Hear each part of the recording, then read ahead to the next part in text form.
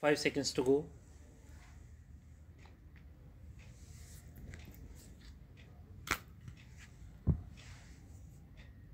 Start. The department felt aggrieved and approached the Kerala High Court by filing OP number 256 of 2019. The High Court dismissed the writ petition on 2nd July 2019, holding that it had been filed belatedly.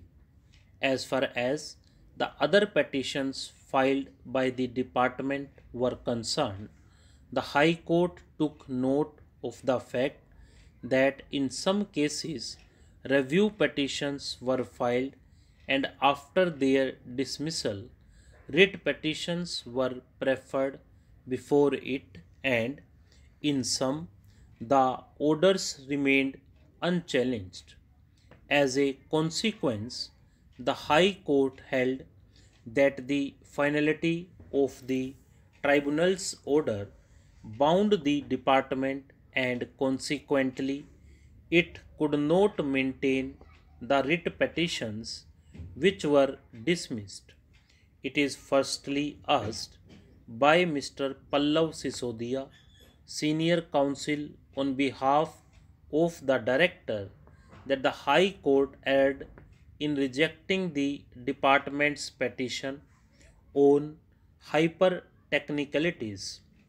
It is pointed out that when the first writ petition of 2019 came up for hearing, the High Court rejected it on the ground of laches. A review petition was filed and rejected.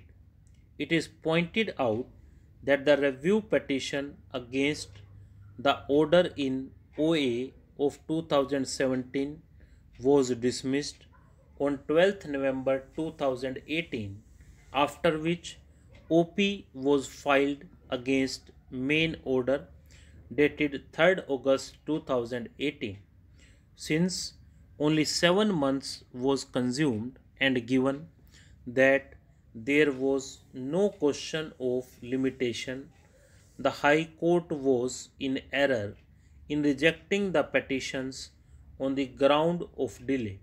Furthermore, the order in OA 34 of 2018 was connected to, which was challenged by the department by filing OP. That petition was still pending before the High Court. The dismissal, therefore, on the ground of the delay was clearly in error. It is urged by Mr. Sisodia that once the department sought review, which was pending before the tribunal, the High Court could not have assumed that the matter had attained finality.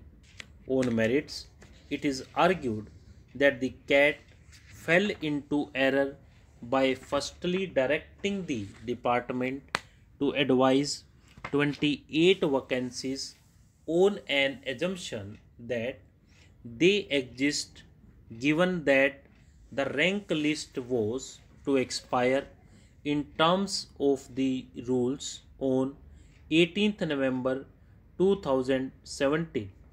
Furthermore, the High Court overlooked the important feature that the CAT completely ignored the department's counter affidavit, which clearly disclosed that as against 163 vacancies which arose during the period of the currency of the ranked list, 158 candidates had been advised and 5 vacancies could not be filled since they were earmarked for persons with disabilities.